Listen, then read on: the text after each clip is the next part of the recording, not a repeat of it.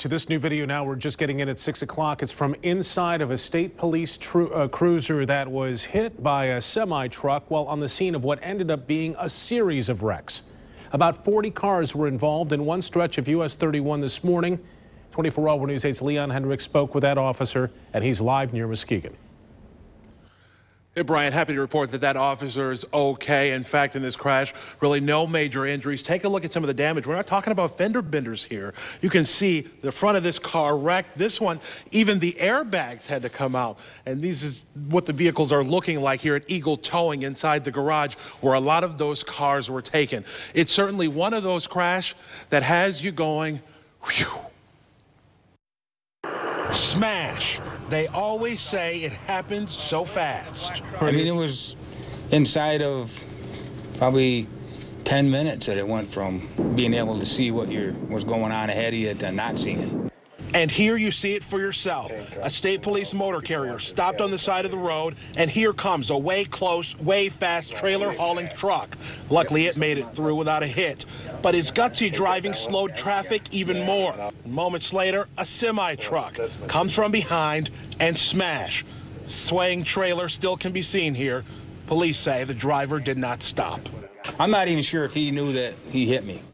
The chain reaction not over. Watch the left side of your screen. A pickup truck loses it and frees it. Back to that in a second.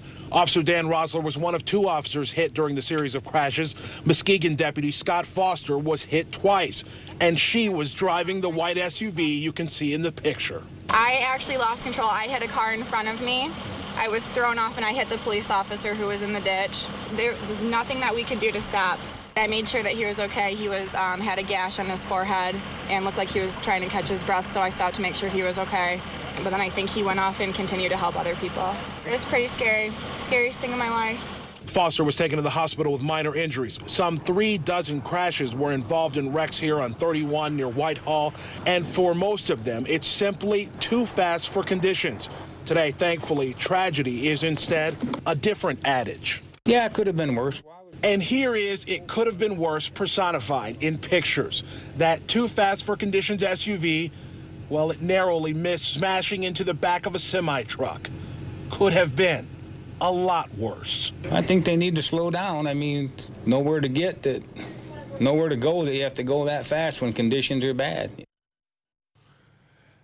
And that's the moral of the story really here is to slow down, especially when you see those emergency vehicles on the side of the road with lights on top. Remember, there are moms and dads and brothers and sisters working in front of those vehicles. Certainly something to slow down for. Reporting live in Muskegon County, Leon Hendricks, 24-hour News 8.